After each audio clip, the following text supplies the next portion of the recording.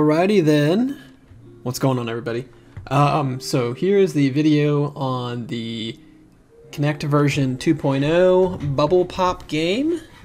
And we're going to convert this to a Christmas game because we have a non-profit event to go to for children with special needs, and we want to make a cool interactive game that can reach a lot of kids, and it can be really fun, and it's very festive for the holiday season. So exciting time of the year.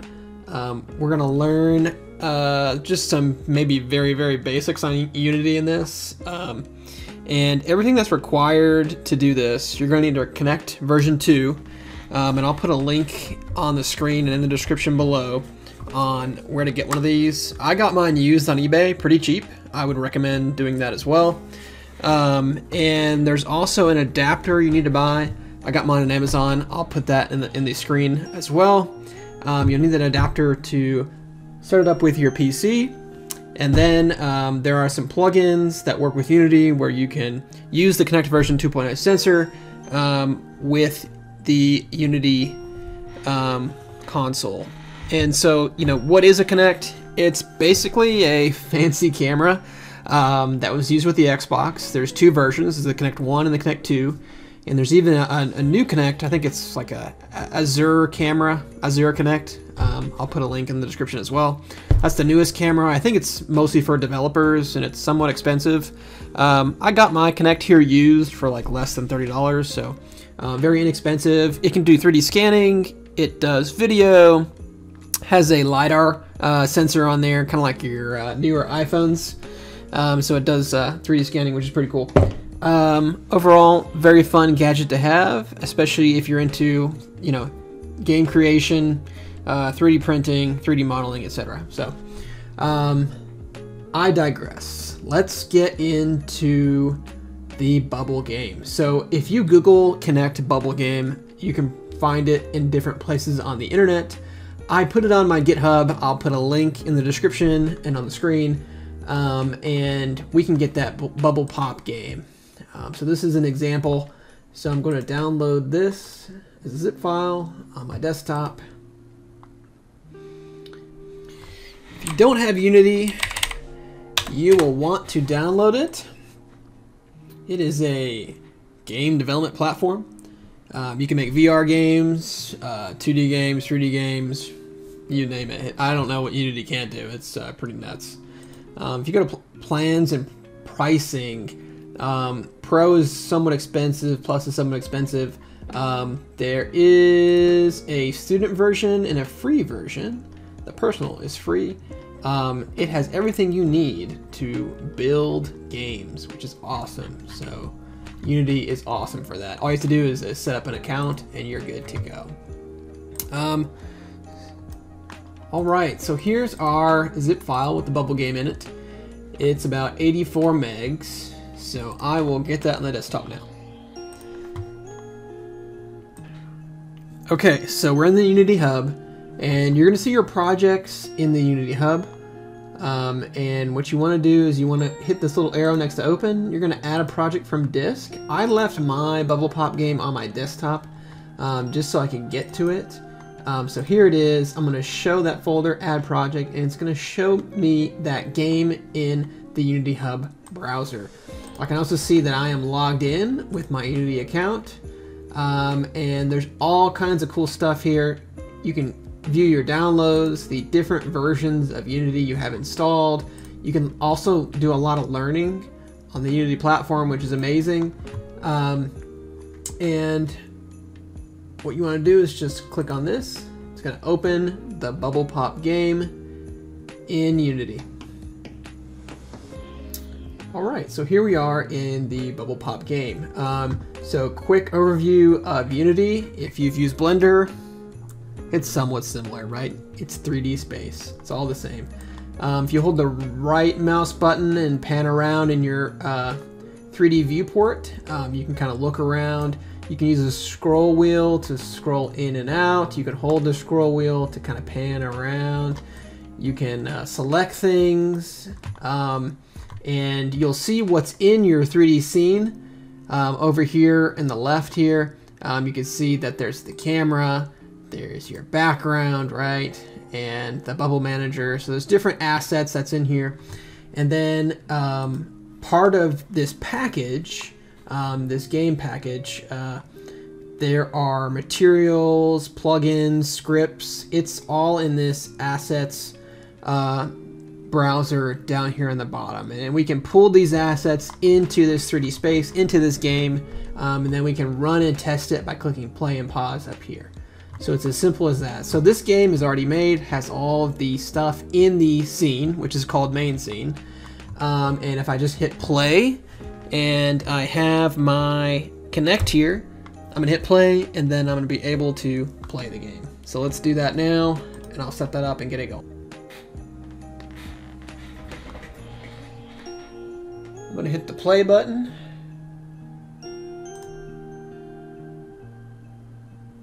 And we'll see the bubble game start. I see my Kinect is kind of glowing red, so it's ready to find my hands. And I can just wave my hands in the air, like I just don't care, and pop some bubbles. So this is really fun, entertaining, interactive. I can get my other hand in there, pop more bubbles. You know, I can actually just sit in my chair, which is pretty nice. I don't have to stand to do this. So if you're in a chair, sitting down, you can also do this. So here I am, waving, hitting bubbles. And so what I want to do here with this game is I want to change the bubbles to snowflakes and make this more festive, maybe add some Christmas music and stuff like that.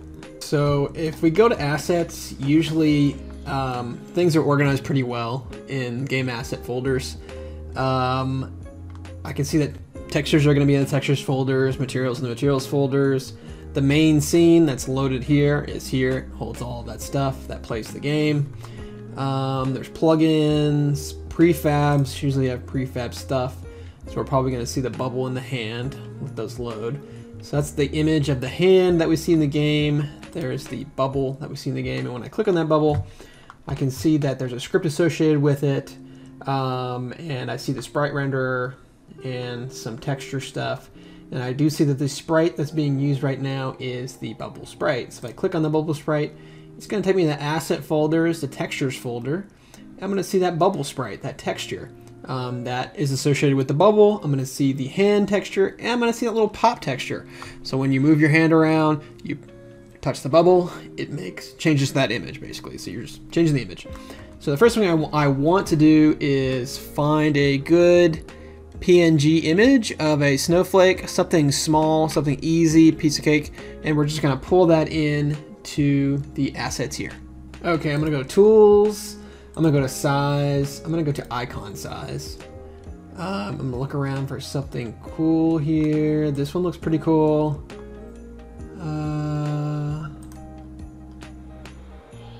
Let's see what else. This one looks fun. I'm going to get this image and put that in there.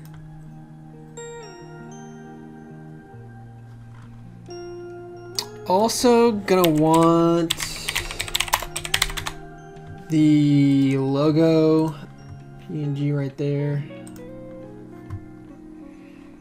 Okay, so I have my snowflake images. I'm gonna pull them in.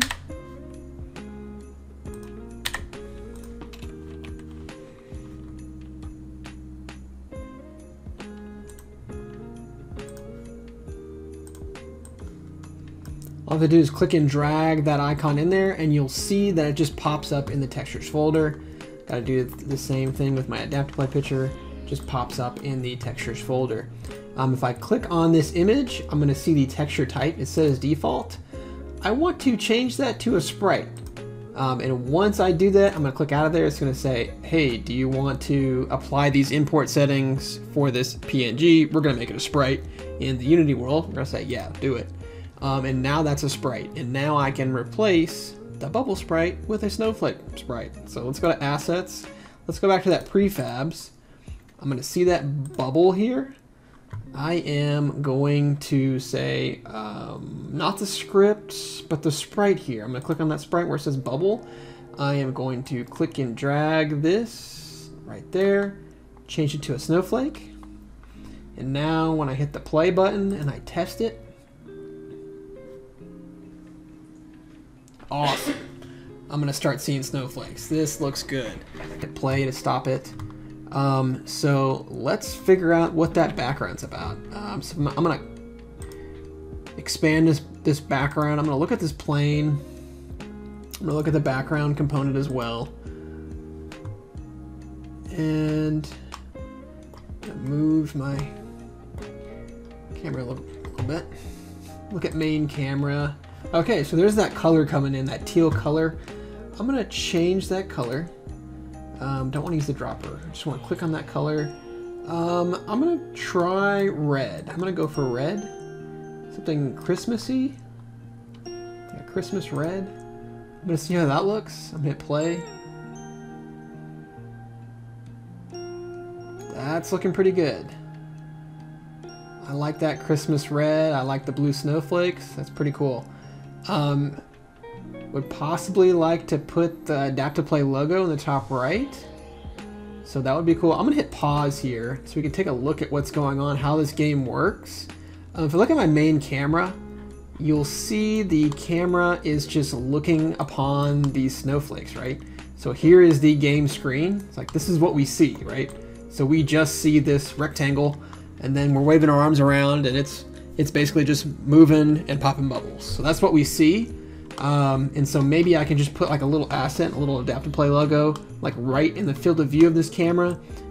So it's out of the way of the snowflakes, and then we can have the logo in there as well. So let's try that. So if I'm on the Adapt to Play photo I brought in, the PNG, if I just change the texture type to sprite, I can just drag and drop it into the scene. And I'm gonna move it to the top right. And I'm going to see how that looks in the game. I'm gonna do a half size. I'm gonna change the scale to 0.5, 0.5, 0.5. Play again.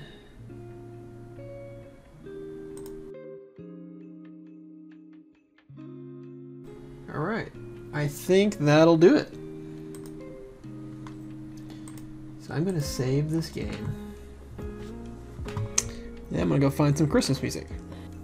So let's go to right click in the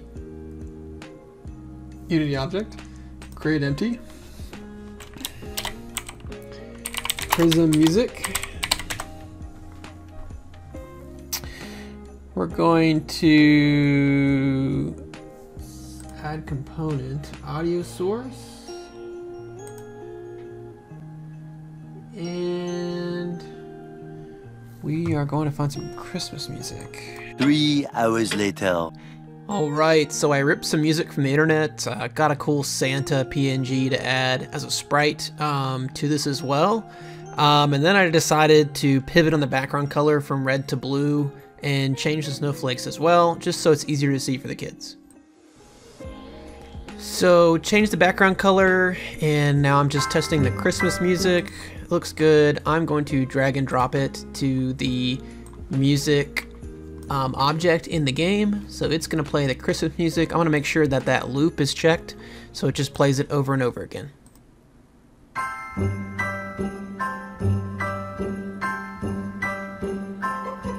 Have a holly jolly Christmas. It's the best time of the year. Sweet. Got some festive music. Snow, Some snowflakes. Let's see. Get the hands out. Have a holly jolly Christmas. Right. And when you walk down the street, say hello to friends you know. So if you go to File and save it, and then go File, Build Settings, you're going to see that this is a build for PC, Windows, and the architecture. If you go to Add Open Scenes, you're going to add the main scene, and then go to Player Settings, and you can add details for your game. So you can change the name of the project, your company name, you can add a splash image, icon, etc. So all those settings are done here. So I added a cool Santa icon from Google Images for my game. I thought that would be cool. Made sure that, you know, the adaptive play name was there. The project name, I named it a Christmas game. And then all you have to do is click on build once all your settings are in there. And of course, make sure that your scene is added under the open scenes as well. So now I'm going to go back to build settings, make sure everything's right. My main scene is added, need to make sure that's done. I'm going to hit build and tell Unity where to store and save the game.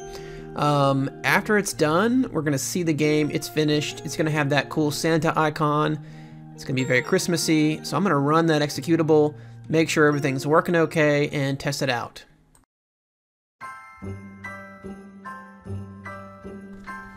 And there you have it, an awesome Kinect 2 Christmassy bubble pop game where you can pop snowflakes. Easy to do, no coding required. Some more advanced features that you could do with this is go into the C scripts and change some things around. Maybe add sound effects whenever you pop the snowflakes, etc. And I may do that going forward, but for now, for this initial video, this is the basics of how to modify something in Unity, and just wanted to share what I did for this nonprofit event. Thanks for watching.